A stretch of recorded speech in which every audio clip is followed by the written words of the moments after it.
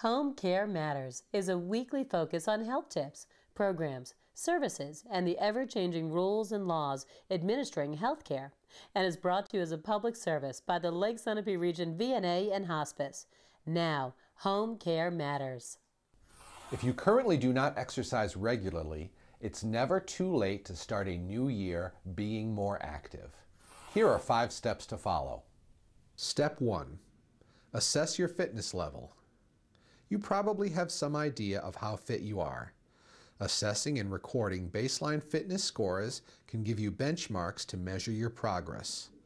Consider recording your pulse rate before and after you walk 1 mile, how long it takes you to walk 1 mile, how many push-ups you can do at a time, how far you can reach forward while seated on the floor with your legs in front of you, your waist circumference measured around your bare abdomen just above your hip bone, your body mass index. Step 2. Design your fitness program. It's easy to say you'll exercise every day, but you'll also need a plan. Identify your goals. Are you starting a fitness program to lose weight? Do you have another motivation, such as preparing for a marathon?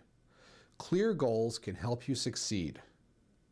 Create a balanced routine.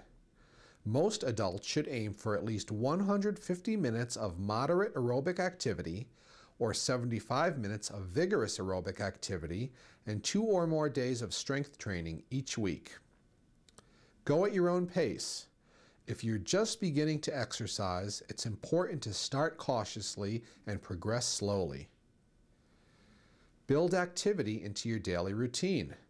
Finding time to exercise can be a challenge. To make it easier, schedule time to exercise as you would any other appointment. Include different activities.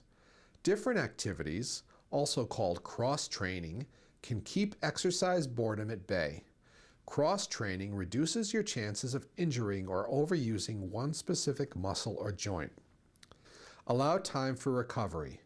Many people start exercising with frenzied zeal, working out too long or too intensely, and give up when their muscles and joints become sore or injured. Plan time between sessions for your body to rest and recover. Put it on paper. A written plan can help you stay on track. Join me here next week and we'll look at getting started and how to realistically monitor your progress. I'm Scott Fabry, and on behalf of everyone at Lake Sunapee Region VNA and Hospice, I'd like to remind you, home care matters. See you again next week.